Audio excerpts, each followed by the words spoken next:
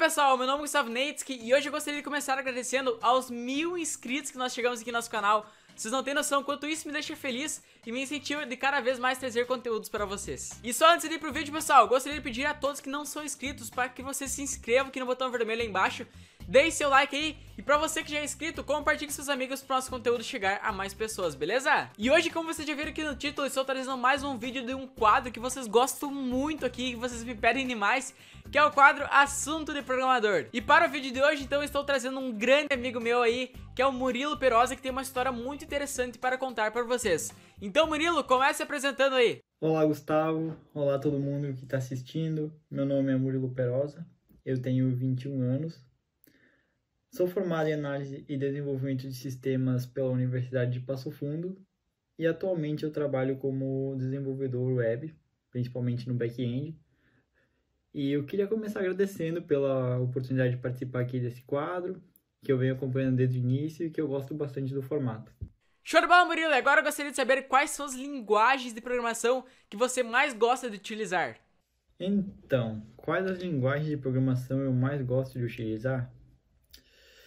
Bom, eu diria que atualmente as que eu mais estou gostando de utilizar são o PHP e o JavaScript.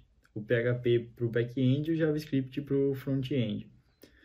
São as duas linguagens que eu mais uso no meu dia a dia. E eu confesso que no começo, quando eu estava entrando nesse mundo da programação web, eu tinha um pouco de receio em relação ao PHP. Até porque eu ouvia bastante crítica a respeito da linguagem pela comunidade, que não tinha um certo preconceito. Mas com o tempo eu pude perceber que é uma linguagem que é muito poderosa e que a cada nova versão que sai ela vem melhorando muito. Então, nos últimos tempos eu tomei um gosto pela linguagem. Estou estudando bastante ela e estou tentando tirar sempre o melhor que ela tem a oferecer. O JavaScript também, né? Para fazer o front-end é quase que obrigação, até utilizando o Vue e esses frameworks novos que vêm saindo para ele. Mas eu confesso que durante o estágio que eu fiz trabalhando com engenharia civil, eu utilizava bastante o C# e criei uma certa afinidade com a linguagem, então até hoje eu gosto bastante de fazer alguma brincadeira utilizando ela, até porque eu acho ela muito poderosa e bem versátil, sabe? Tu pode usar ela tanto para desenvolver para desktop, quanto para web e até mesmo para mobile, né?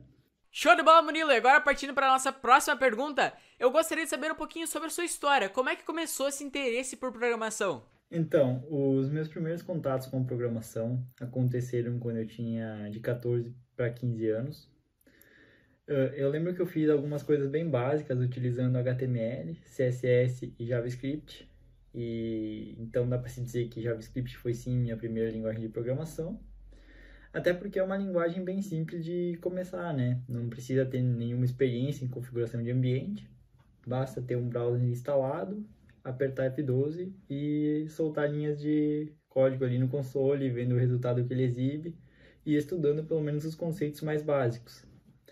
A partir daí eu fui estudando cada vez mais e meu interesse pela programação foi só aumentando, sabe? Foi então que chegaram meus 17 anos e com isso chegou a época de tomar uma decisão difícil, que era qual curso eu ia fazer na faculdade.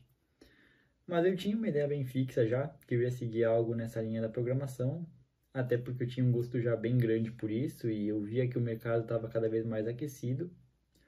Porém, eu ainda não sabia exatamente qual curso eu ia fazer e nem em qual instituição. Foi então que, através do Enem, eu consegui uma bolsa de estudos para cursar análise e desenvolvimento de sistemas na UPF, que foi um curso que eu gostei muito de fazer, por ele ser muito direto. Então, desde o primeiro semestre, a gente já teve contato com programação. A gente trabalhou com Java, PHP, que são duas linguagens muito grandes no mercado, então elas te abrem muitas portas no mercado de trabalho. Desde o início, a gente teve um contato bem grande com o banco de dados, que eu confesso que era uma das áreas que eu mais tinha interesse, e ainda é, que eu mais gostava de estudar. Além disso, a gente teve contato com alguns outros tópicos extra, por assim dizer, o desenvolvimento mobile. A gente acabou tendo uma ou duas cadeiras bem fortes. E também com o Laravel, que hoje em dia é o que eu utilizo para trabalhar em alguns casos. Aliás, foi utilizando o Laravel que eu acabei fazendo meu TCC, que era uma plataforma para contratação de serviços, que eu acabei desenvolvendo, mas acabou não saindo além da área de TCC, não acabou indo para o mercado, mas ficou bem legal o projeto. Além disso, a faculdade eu considero que foi algo fundamental para mim nessa área da TI, pois me possibilitou conhecer bastante pessoas e ter mais contato com o ambiente de desenvolvedores, já que eu moro numa cidade pequena e aqui não tem muito isso, né? Não tem muita programação, não tem muito programador. E para a faculdade me ajudou a criar os contatos que eu precisava para me situar no mercado de trabalho e para começar a minha carreira, sabe? Aliás, foi através da Universidade de Passo Fundo que eu consegui minha primeira vaga de emprego, que foi no meu terceiro semestre que eu consegui um estágio remunerado numa empresa aqui da minha cidade, uma empresa metalúrgica, mas que mantém uma área de desenvolvimento para o apoio tanto do processo de engenharia quanto dos demais processos, né, como fábrica, logística, PCP, entre outros. Esse estágio acabou se estendendo por 1 ano e meio, e era uma situação muito favorável na época, devido à baixa carga horária de trabalho, e o que possibilitava que eu focasse bastante nos estudos. Então, eu estudava todas as noites e trabalhava de manhã e de tarde no estágio. Então, lá eu tive meu primeiro contato com o ciclo de desenvolvimento profissional. Então, eu comecei a trabalhar desde a fase de levantamento de requisitos até o projeto do banco, desenvolvimento e implantação de sistemas. Eu trabalhava utilizando Lisp, VBA e principalmente C#. Então, eu desenvolvia aplicações desktop que rodavam no ambiente interno da empresa, controlado, para cerca de 60 ou 70 usuários. Então, foi uma oportunidade muito boa para eu aprender os conceitos básicos da programação, entender como funciona esse ciclo e também me aprimorar como desenvolvedor mesmo, né? Foi um bom ponto de partida. Porém, por ser um estágio vinculado à faculdade, ele só poderia durar até que eu estivesse cursando análise e desenvolvimento de sistemas. E quando eu estava chegando dos meus 20 para os 21, eu ia me formar. Então, a empresa tinha duas opções: ou me efetivar como contratado ou me dispensar. Por ser uma empresa de metalúrgica, não voltada para o desenvolvimento, e também por estar passando por uma crise econômica, a empresa optou por não me contratar, devido ao extenso número de programadores que eles já tinham. Então, eles não precisavam de mais um. Então, eu fui me formar já sabendo que assim que eu me formasse, eu já ia perder o emprego. Foi então quando me deram a notícia. No mesmo dia, eu já mandei um e-mail para alguns professores da faculdade, que eles já tinham me feito propostas que, caso eu desejasse, eles iriam me ajudar a encontrar um emprego já mais efetivo, né, não um estágio. E eu havia recusado na época, mas que naquele momento eu estava bastante interessado, sabe? Então eu mandei o e-mail e um desses professores me respondeu na hora, que foi o Zanata. Então esse professor falou que encaminhou meu currículo para algumas empresas e uma delas foi a Builderall. Então ele encaminhou para o seu pai, o Neri, que no dia seguinte já entrou em contato comigo, pedindo se eu tinha algum contato com o PHP, se eu tinha algum contato com o Zend, com o Laravel, esse tipo de coisa. Então ele me pediu para fazer um CRUD, isso na quinta-feira. Ele me pediu para fazer um CRUD e entregar para ele até na segunda. Então eu pensei em já começar a desenvolver, comecei a fazer alguma coisa já na quinta, na sexta. E no sábado eu foquei o dia inteiro e mandei o CRUD para ele, ainda no sábado de noite. Porque eu estava bastante interessado na oportunidade que a Builderall estava me dando, que o Neri estava me dando. Então eu consegui fazer esse CRUD em um tempo bem rápido e encaminhar para o Neri. Foi então que na segunda de manhã, quando eu acordei, essa segunda foi a primeira segunda-feira que eu já estava sem emprego, por assim dizer, que eu tinha acabado meu estágio. Então, quando eu peguei o celular na mão, eu olhei, tinha várias mensagens do Neri dizendo que eu já podia começar na Builderall naquele mesmo dia. Essa situação aconteceu há um pouco mais de 1 ano atrás, pois mês passado eu acabei completando 1 ano de trabalho na Builderal. Eu lembro que no início eu fiquei um pouco receoso em relação a essa proposta de trabalhar na Builderal, pois eu não tinha muita experiência em desenvolvimento web. E a Builderal é uma empresa muito grande, uma multinacional, que possui um número bem alto de usuários, muito mais que os 60 ou 70 que eu programava anteriormente.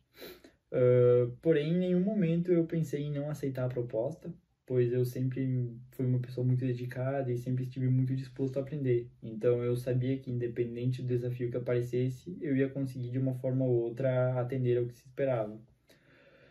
Além disso, eu tive uma adaptação muito rápida à empresa, pois a equipe da Builderal é uma equipe fantástica, formada por excelentes profissionais e excelentes pessoas. Todos hoje em dia são meus amigos e, na época, todos me ajudaram com o que fosse necessário. Sempre estiveram dispostos a me ensinar, a me orientar e também esclarecer qualquer dúvida que aparecesse. Por isso, logo nos primeiros meses, eu já acabei me envolvendo nos projetos maiores, por exemplo, a Builderal 3.0, o VA Access, entre outros. E eu lembro que quando o Neri estava me contratando, ele acabou citando que trabalhando na Builderal ia me possibilitar um aprendizado muito maior do que eu tive na faculdade. E hoje em dia, após 1 ano, eu posso dizer que isso realmente é verdade, pois dia após dia eu venho aprendendo coisa nova, venho aprendendo com as situações que aparecem, até porque nosso número de usuários é grande, nosso código é um código bem extenso e isso acarreta situações que talvez somente estudando a teoria a gente não acaba sendo exposto a elas, então é um aprendizado constante e é muito gratificante fazer parte disso. Então, trabalhar na Builderal, para mim, é a melhor oportunidade que eu já tive, até porque quando eu perdi o estágio, eu tinha muito fixo na minha cabeça que eu ia ter que me mudar, ia ter que deixar a cidade da minha namorada, da minha família, dos meus amigos, para poder ir para um centro maior para conseguir um emprego com desenvolvimento. E devido ao formato de trabalho da Builderal, que é a home office, eu acabei não precisando fazer isso. Eu pude permanecer aqui e focar no desenvolvimento em si. Não precisei me preocupar com deslocamento, em situações que envolvem empresas que você precisa ir para o escritório, entre outras coisas. Além disso, outro fator muito importante de trabalhar na Builderal é que a gente acaba tendo contato com pessoas de todos os cantos do mundo. Então, a gente consegue entrar em contato com pessoas desde o Brasil até os Estados Unidos, a Europa, a Ásia. O que para alguém como eu, que sempre tive interesse em viajar para fora, sempre estudei bastante o idioma inglês e sempre tive bastante interesse em outras culturas, acaba sendo algo que chama muita atenção, sabe? Então, para mim é uma situação muito boa ter esse contato com essas pessoas do exterior e estar cada dia mais aprendendo com elas, praticando outro idioma e do conforto da minha casa, né? Sem deixar para trás as pessoas que eu amo e também conseguindo focar no que eu realmente gosto de fazer, que é programar. Então, trabalhar na Builderal é muito gratificante para mim e, como eu já disse, é a melhor oportunidade que eu já tive. Para finalizar, primeiramente eu gostaria de te agradecer, Gustavo, por ceder esse espaço para que eu possa contar um pouco da minha história com a programação e também te parabenizar pelo trabalho feito aqui no canal, que eu venho acompanhando desde o início e estou achando muito interessante, principalmente para a galera que está começando, poder encontrar algumas histórias para tomar por base na hora de tomar uma decisão para sua carreira, e também pelos conteúdos que você vem trazendo, tanto do PHP quanto no HTML e no CSS, que podem ser uma boa base para esse pessoal também que está começando, poder estudar e se situar também no mercado. Mais uma vez, muito obrigado e até a próxima. Beleza, pessoal? Então eu gostaria de agradecer a todos que ficaram assistindo esse vídeo até o final e principalmente ao Murilo por ter disponibilizado um tempinho aí para gravar um vídeo conosco. E eu espero que todos tenham tirado proveito de todas essas histórias aí que o Murilo contou para nós, pois eu tenho certeza que tudo isso pode incentivar muitos de vocês aí. Então, se você gostou desse vídeo, não se esqueça de se inscrever aqui no nosso canal, deixe seu like e compartilhe com seus amigos. E até a próxima. Aquele abraço, até mais e tchau. Valeu!